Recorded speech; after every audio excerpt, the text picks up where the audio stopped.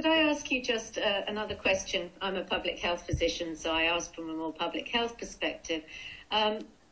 In China, everybody wears masks, but in Europe and in the UK, we are not advising people to wear masks unless they're in contact with patients. Could you just explore that a little bit? And I actually want to see your viewpoints about the wearing of masks. Mm-hmm. Oh, do you? Okay. Well, I think the position that we've been taking is that the evidence doesn't show that universal wearing of masks at all points is necessarily a safety procedure, doesn't protect people. And I know there's a cultural difference here. When I was living in Hong Kong, people would wear masks. Not at time of epidemic, but people would wear masks if they had a respiratory tract infection themselves to protect other people. And as we would want people who have COVID-19 to be at home, we would not be necessarily wanting people out wearing masks.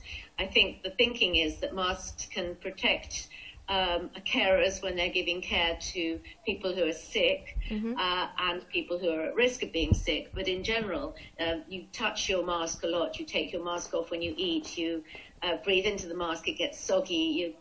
All of those issues mean that, in fact, they're not necessarily the protection. And we've been focusing much more on hand washing, not touching face and eyes, and cleaning surfaces around us, and tissue hygiene. That's been the thrust of the message, the containment message in the UK. And we don't tend to wear masks, and we save them for when people are actually infected, and for protection both of healthcare workers and carers. And I have a follow-up. That's been the same as what the CDC in the U.S. has been saying. And I think much of that also is driven by the acute shortage of masks and other protective equipment in the U.S. However, I think as we're seeing the continued spread and as masks become more available, it might start to make sense in the U.S. and Europe for people to start wearing masks, especially as we find more and more information on the number of asymptomatic people. Because if everybody wore a mask, the asymptomatic people would not be spreading the coronavirus as much as they are now. So once again, I think that the current recommendations in the U.S. are really mainly due to the shortage of masks. And also there's another theoretical concern that if a non-trained person is wearing a mask, they're going to touch their face more often to adjust it and might be at higher risk of infection. However, I think that's mainly theoretical. And I do see in the U.S., as masks become more available, people will start buying their own and using their own. And you'll see a cultural shift in the U.S. and Europe. Well, another comment on the mask is we believe surgical masks for the people to wear is a kind of tool to reduce their anxiety during this time. They wear a mask, they feel safer. The mental anxiety has been kind of reduced. But N95 I'm really glad you mentioned that, because that's been a huge issue in U.S. hospitals, with administrators actually taking off the masks that health workers have brought in from home, and really not understanding that suiting up in your personal protective equipment for a health worker is like a knight putting on his armor, and it has a huge psychological component.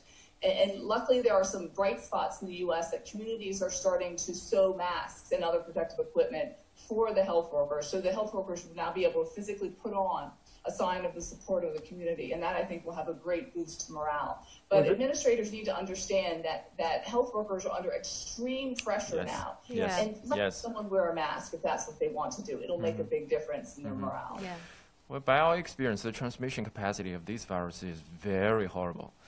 You easily get it if you do not wear a mask. We have a case which has been reported by the television.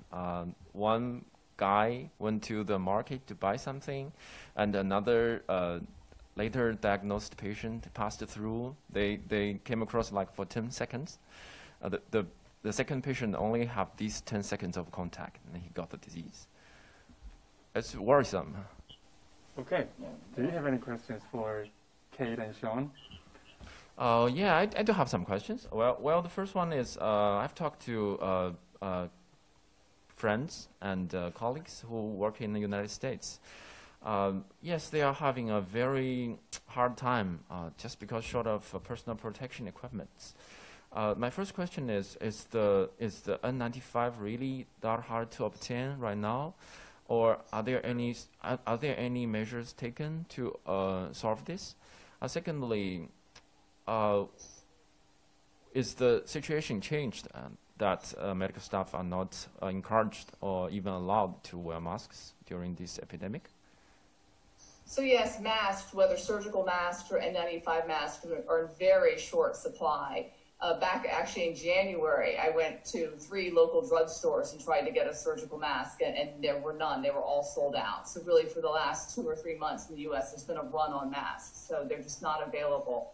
And unfortunately, the masks that are in the strategic stockpile are now just being released. So this is about 2 or 3 weeks too late. And we hear lots of reports, unfortunately, of hospitals around the U.S. where administrators are forbidding healthcare workers from wearing masks. And it's hard to know how to manage this situation, because health workers, especially physicians, aren't represented by unions. And so it's hard for them to speak with one voice and push back against some of these rules, which don't make sense. Okay. As far as the availability, soon 3M, which is a major company that makes masks, it is really ramping up its production in its U.S. facilities. And so hopefully in the next week or 2, more will be available. And also, as I mentioned before, local communities are sewing cloth masks up for their healthcare workers.